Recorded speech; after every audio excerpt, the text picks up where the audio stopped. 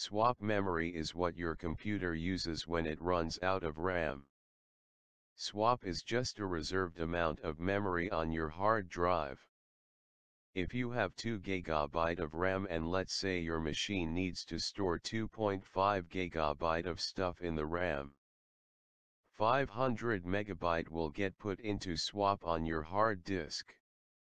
While swap space can help machines with a small amount of RAM, it should not be considered a replacement for more RAM. The problem with using swap is that it's slower than normal RAM.